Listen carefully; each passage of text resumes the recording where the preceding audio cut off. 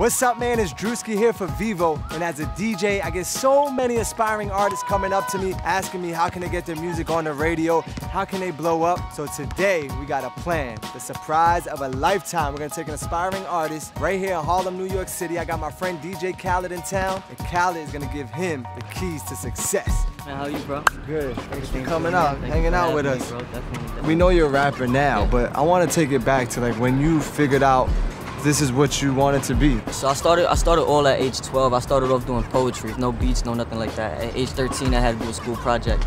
So I took the poetry that I did, I put a beat behind it. I remember vividly a girl walking out of the classroom reciting the chorus that I wrote. At that point in time, I'm like, dang, you know, they like it. I probably have a little something. Now going through a lot of hardships, music, I was able to relate to it, and I felt like back in the days, hip-hop, you could take something from that, grasp it, and move forward with it. I figured I could do that myself, you know what I mean? So I just started, you know, little by little, and at age 16, you know, I stepped on stage in high school. I did a performance in front of like 500 people, man. And the love that I got after that was just bananas. I literally fell in love, you know what I mean? Like, I fell in love with it.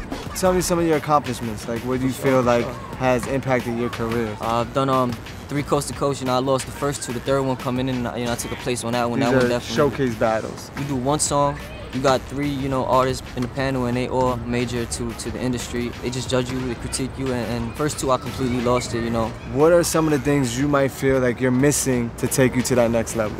One major thing that I need is plug, you know what I mean? Like that one opportunity where I get that chance to be heard. Or I feel like, you know, I gotta take constructive criticism and understand that what I'm being told is not to break me down. It's because this is really what's needed to be said to make me a better artist. And I feel like when it comes down to that, you know, I gotta listen to what the person is telling me and go about, you know, making my music better, you know what I mean? At what point would you feel like you made it?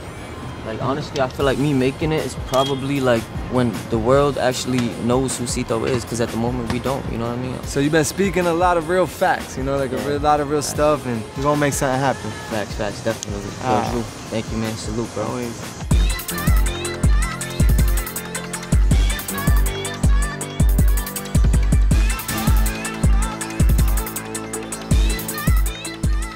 So I told you, I wanted you to meet one of my friends. Yeah, for sure. And you said you into constructive criticism. So I don't know if you want to take your glasses off and kiss the ring and bow down to the Go-Yard Dawn, DJ Khaled. What's up, bro? Salute, man. They tell me that you're, you know, a young new artist. You got a buzz out there. What's going on?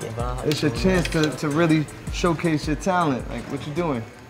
This is some other man. I said, the product of a law society is killed for property, what irony, an item could value more than the eye could see. A mockery, how they say we all entitled to privacy, yet niggas fear their lives every minute, second. So obviously, authority isn't run by democracy, it's by the streets where shit occurs in places, and at the moment, bureaucracy. So evidently, presidents can't prevent it. If they could have, Trayvon would have been here. And so I doubt the generation that follows us will acknowledge us as leaders of a kingdom in which we help be demolished, but are bringing up a future in which we're teaching humanity to rot before our eyes like a cavity without clarity, and not notice that hope's in the hands of the people damaging. A little something, you know what I mean? I'm vibing with that. I like to hear that with some dope beats. He said he felt the only thing missing was constructive criticism, and he was open to some cloth talk. Criticism is this. If you ever like wake up in the morning and say, yo, why ain't on the radio, my music ain't playing in the club, because it must not be that powerful. You know what I'm saying? You should answer your own question. But the main key is, if the music is good, nobody can stop good music. You know what I'm saying? I'm living proof of that. You know what I'm saying? They wouldn't let me in the game when I first started. I went super hard. It might have took me, you know, 10 years of We the Best to get where I'm at now, but I remember coming from the mud, and now, you know, we blessed to see some marble floors. If, you know, you take this advice and you really got it, I'm sure I'm gonna hear you on Drewski's show. And maybe I might beat them to play it. If you got high, I might come find you, because I'm always looking for new artists. Right. So, you know what I'm saying? We're gonna hook up.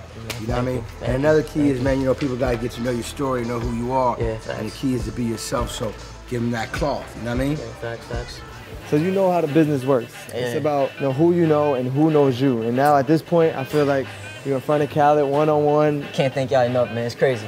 You know, one thing that really caught to me is that he did mention that, you know, back in the days they didn't want him to do it, and that's the major key, you know what I mean? So work hard, man. Anything's possible, you know what I mean? It's crazy, man. It's crazy.